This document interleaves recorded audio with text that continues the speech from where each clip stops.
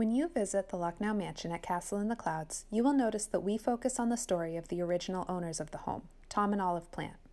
We may mention subsequent owners, but we don't often have time to tell the full history of this amazing land. To do that, we'd have to keep you all day. So let me take a moment to share something you may not have heard on your last visit to the castle. Did you know that the Lucknow mansion actually sits on the southern slope of an extinct volcano? It's true. What we call the Ossipee Mountains today are actually the remnants of a volcano that may have reached a height of 10,000 feet. For comparison, Mount Washington is just under 6,300 feet, and Mount Shaw, the highest of the Ossipees, is about 3,000 feet. Now, this volcano had three major eruptions beginning about 100 million years ago. After the first eruption, the top of the volcanic cone collapsed into the empty magma chamber and formed a caldera, a kind of volcanic crater. About 10 million years after that, a second eruption took place.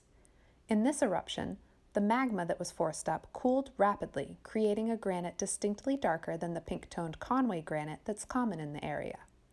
This darker granite coated the inside of the caldera, forming a feature called a ring dike. The Ossipee Mountains form a nearly complete circle, and it happens to be one of the most famous ring dikes in the world to geologists. Now flash forward 90 million years. Tom Plant has purchased his great estate and has decided to put his new home on the site of a structure called the Crow's Nest, a viewing platform overlooking Lake Winnipesaukee. But to build here certainly would require some blasting to level the peak. It is very likely that some of the blasted stone was used to finish the exterior of the home.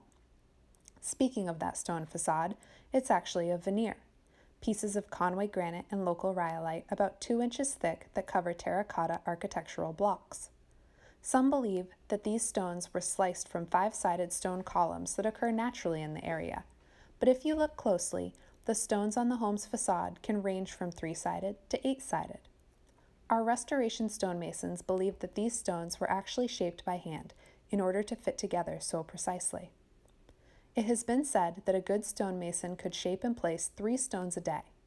Imagine how long it would take one person to cover the whole exterior of this house. Of course, Tom Plant undoubtedly hired many stonemasons.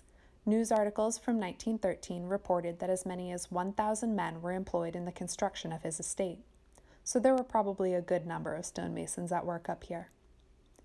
So next time you visit us, take a minute to look closely at the stones that cover our castle, and remember that the history of this estate is much, much longer than you might realize. 100 million years longer.